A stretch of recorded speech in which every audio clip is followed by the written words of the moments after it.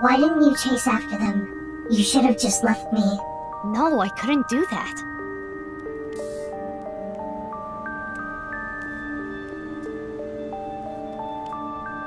Anyway, why come here? I find comfort here. I was raised at Iowan. What?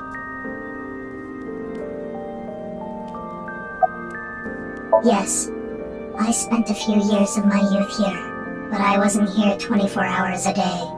For a few days out of the week, they had me at a research facility. You mean... Yeah, Oradori Institute. But one day they went out of commission. I never went back. The children here ultimately got adopted, but unfortunately I didn't. Do you know why? I'm blind in one eye, and you saw the condition of my heart earlier. Frail children aren't really in high demand. But you did get adopted, right? Yeah, when I was 15. Long story short, a lot happened, and I decided to live my new life with my adopted family. So you were here until you were 15? No. I was only here till I was 9. From the ages of 9 to 15, I was raised by a different family. I really got along with my new sibling.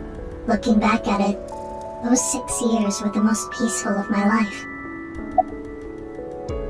I told you that I'm investigating the genome research, right? Yeah, you did. You said, I want to know who did this to me. I was a subject of their experiment.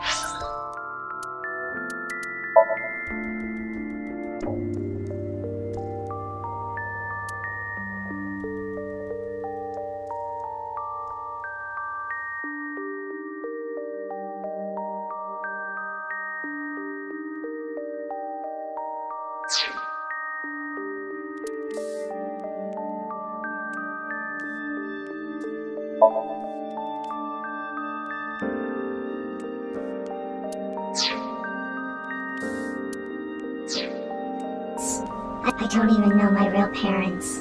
I was the result of artificial insemination and genome manipulation.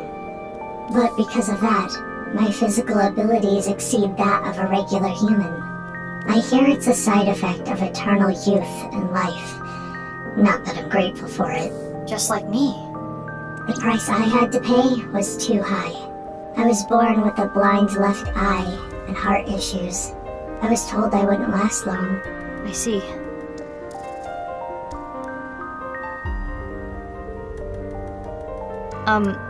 Thank you for sharing that with me. Why did you suddenly decide to tell me? I felt like it. You felt like it? Then can you tell me more? No. Why not? I've talked enough about me. Enough? But there's still so many questions. Why did you help me? Who even are you? I don't want you to get involved. What do you mean by that? Why are you so protective of me?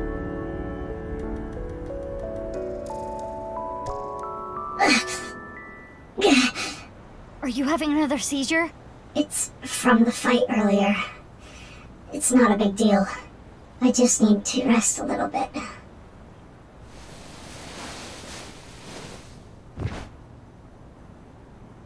She's out. Perfect. Why not take her to Abyss HQ and sink into her?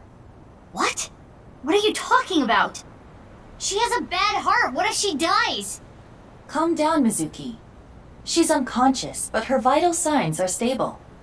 If we are careful with her, there will not be any issues. Are you sure? I can guarantee there is no danger in sinking with her.